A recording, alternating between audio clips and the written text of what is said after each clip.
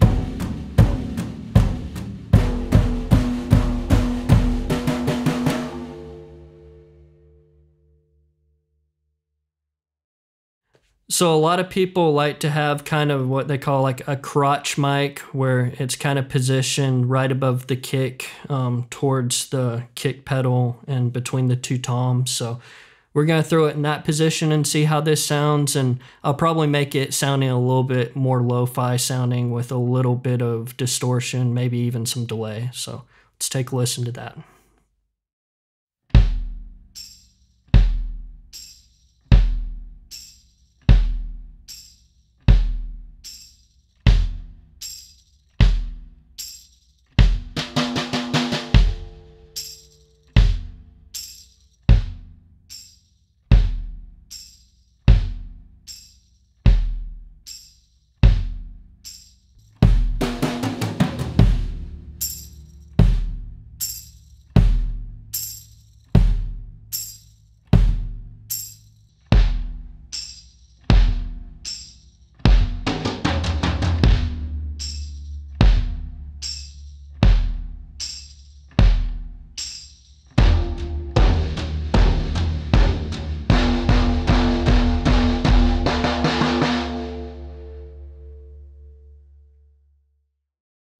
So now we're gonna move to my really big old vintage Slingerland kick that's 30 inches. It's a monster, it's a beast.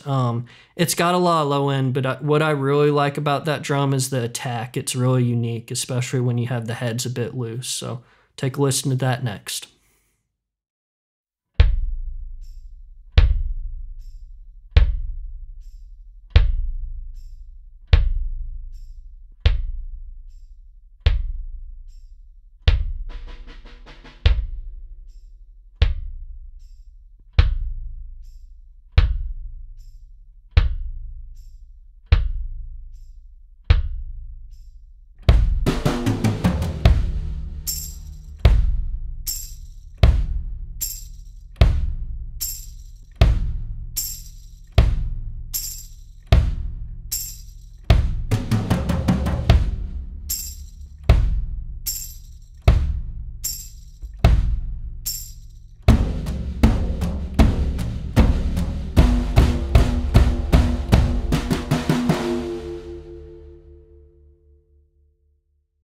All right, moving on to electric guitar, I'm gonna have two different electric guitar sounds. The first one, it's gonna be a little bit of a darker, muddier tone where I'm playing really lightly with my fingers. So we'll run through all three capsule options, but what I would probably do on this kind of sound is set it to the top capsule since it's brighter.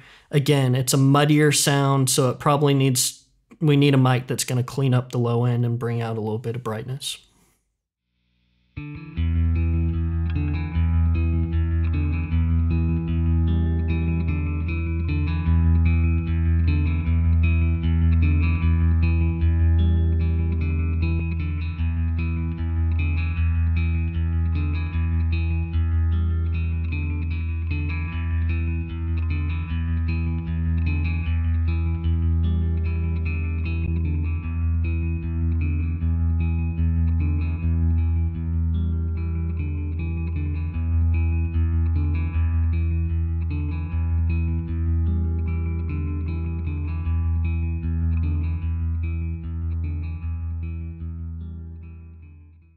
So for the second electric guitar tone, it's a little bit opposite. I went down to the bridge position on my electric. I'm playing with a pick now.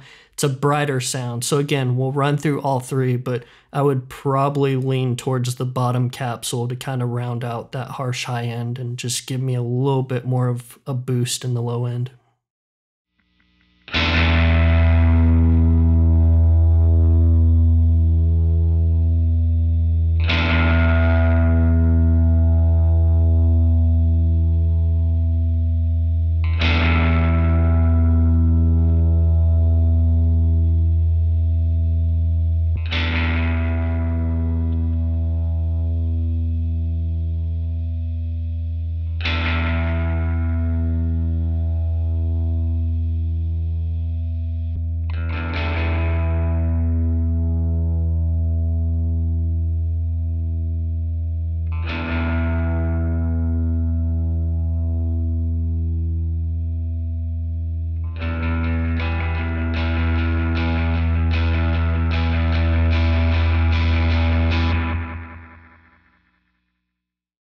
So if you watch my other videos, you know I'm really into kind of doing experiment days and trying weird things. I would count this one as a failed experiment as far as fitting it into the song, but I'll play it for you anyway. These are actually figure-8 capsules, so it's really similar to like a ribbon microphone where it's picking up front, back, and nulling out your sides. I put it on my acoustic guitar on the front of the capsule. On the back, I've got an electric guitar amp. I'm going line in from my acoustic into the amp, and I've got a little bit of distortion and then some delay on that electric sound. So I thought it might be a cool lo-fi sound. I don't think I can fit it into the song, but we'll play it anyway. See what you think.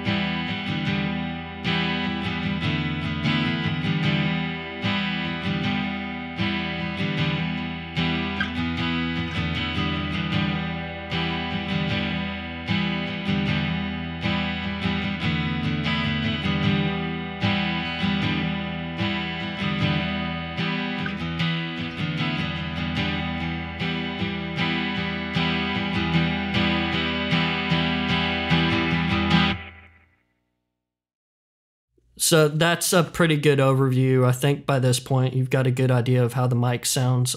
The last thing I want to do is just do vocals on it. For this vocal sound, I want to make it really lo-fi and weird, a little bit of distortion, a little bit of delay. So you'll hear a little bit of just the song mixed roughly with the vocals in there.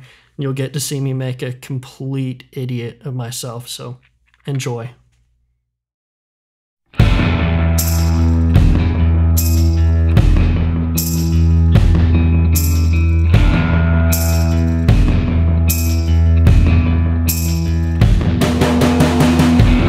Let's all live like a king.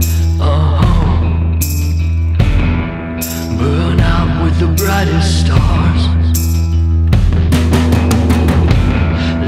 all take more than we give.